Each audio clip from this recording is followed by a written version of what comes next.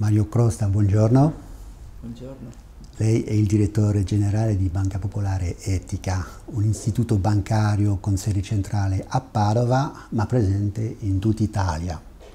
Una banca che opera diversamente dalle banche tradizionali, in quanto è specializzata nella finanza etica.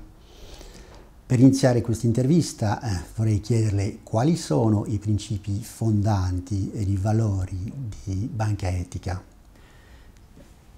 Banca Etica nasce con un movimento di soggetti della cooperazione sociale, della cooperazione internazionale, nasce a metà degli anni '80 per completare un percorso all'interno dell'economia.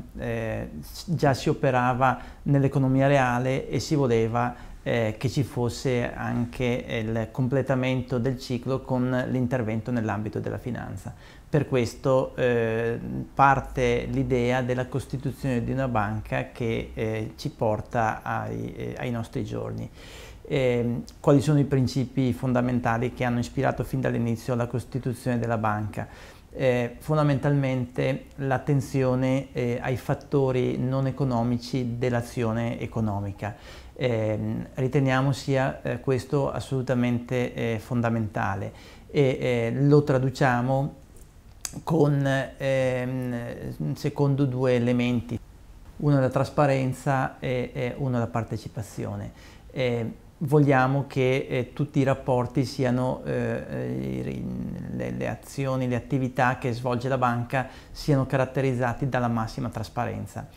Siamo probabilmente l'unica banca al mondo che pubblica sul sito, che è accessibile a chiunque, l'elenco dei finanziamenti che vengono concessi, e questo risponde alla necessità che ci sia la completa tracciabilità del percorso che fa il risparmio delle organizzazioni e dei cittadini all'interno della banca.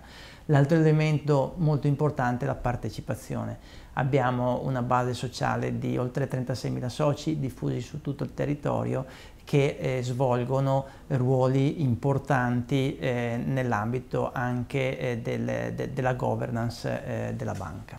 I vostri dati di fine 2011 indicano che avete più di 35.000 soci per un capitale sociale di circa 35 milioni di euro.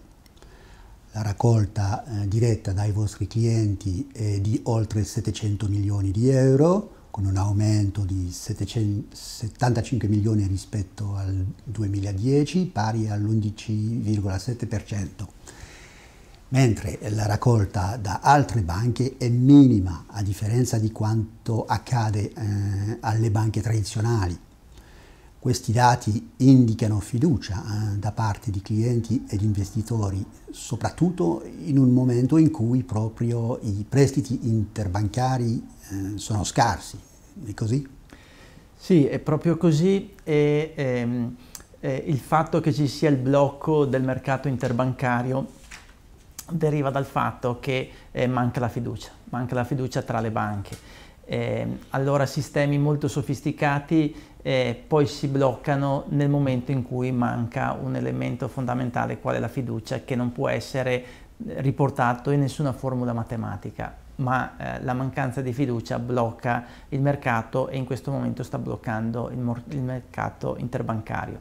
È molto importante, condivido l'impostazione che c'è all'interno della domanda, il fatto di non dipendere dalle altre banche, il fatto di non dipendere da soggetti difficilmente controllabili rappresenta la forza di Banca Etica.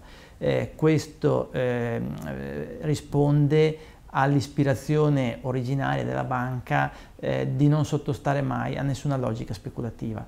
Questo ha orientato tutta l'attività di Banca Etica nell'avere soci e clienti diffusi in tutto il territorio nazionale, e oggi, in questi momenti di mercato così turbolento, così difficoltoso, rappresentano una forza, perché Banca Etica può contare sulle proprie forze, sa quali sono le proprie forze, ma non deve rispondere a nessuno dei poteri forti finanziari a livello nazionale e a livello internazionale. Chi sono i soci? Qual è il profilo del socio di Banca Etica? I soci di Banca Etica possiamo inserirli in due grossi contenitori.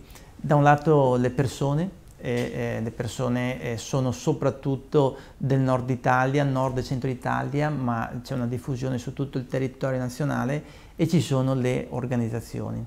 Organizzazioni sono i soggetti che prevalentemente accedono al credito presso la banca. C'è un nucleo di soci fondatori che rappresentano le grandi centrali cooperative, rappresentano le organizzazioni non governative, sono i soggetti operanti nel settore del commercio equo e solidale, oltre a soggetti dell'associazionismo culturale.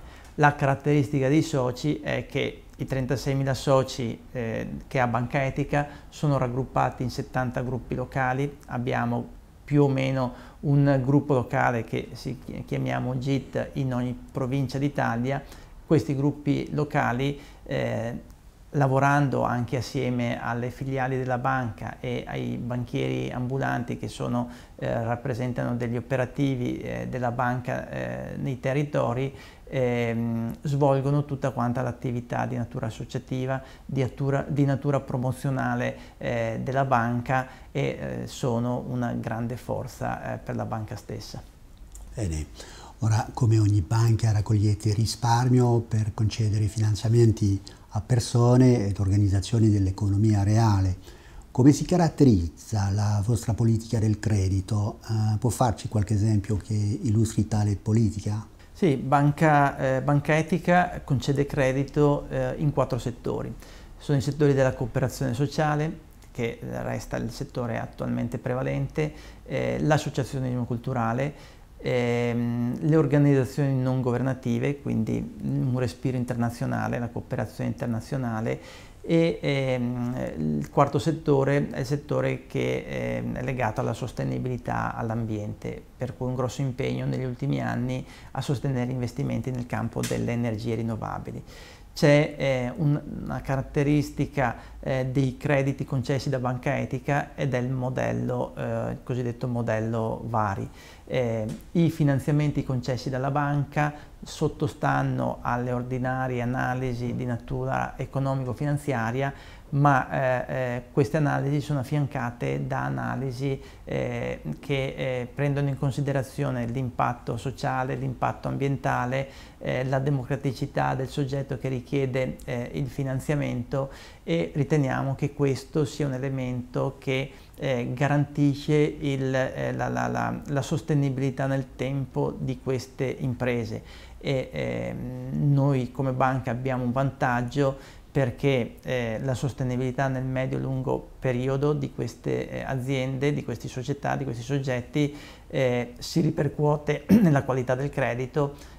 Abbiamo un tasso di sofferenze dello 0,5% netto contro oltre un 3% del settore bancario, per cui non è un qualcosa di più, non è un qualcosa di folcloristico, è qualcosa che va anche verso il buon operato, la buona conduzione nella gestione della banca. E per concludere, quali sono le vostre sfide nella gestione delle risorse umane? La sfida fondamentale è mantenere elevata la motivazione del personale. Abbiamo persone che generalmente vengono in Banca Etica anche rinunciando ad una parte dello stipendio che prendevano nelle organizzazioni, nelle banche dove lavoravano prima, e non possiamo permetterci che la motivazione delle persone cali.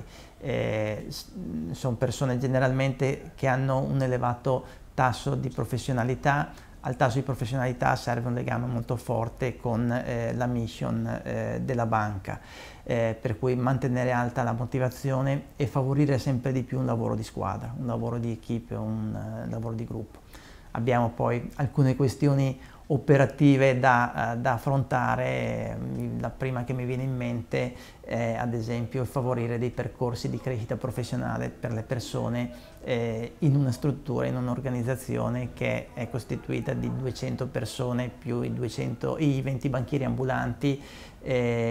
però le 200 persone non sono concentrate in un territorio limitato, perché le nostre filiali vanno da Torino a Palermo, che significa attraversare tutta quanta l'Italia. Allora, ci sono sicuramente delle questioni operative da affrontare, che affronteremo, ma il focus che con il servizio del personale su cui stiamo lavorando è mantenere elevata la motivazione delle persone.